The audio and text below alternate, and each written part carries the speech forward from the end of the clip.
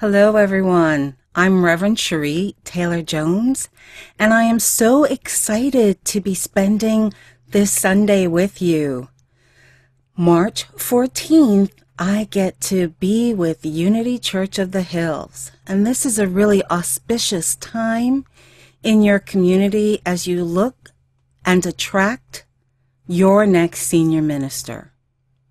You may not know this, but I heard about you probably about 3 or 4 years ago. I was at the People's Convention for Unity in San Antonio, and lo and behold, Celebration came up and performed stellar music. That was the beginning that I started to fall in love with you. So I'm super excited to have this opportunity to see you, to be with you, to share with you on this weekend. What we're talking about this weekend is asking the question, are you brave enough to be accountable for your consciousness? I really believe that if we talk about changing the world and having a world where everyone is seen, respected, and loved, that it starts with our consciousness.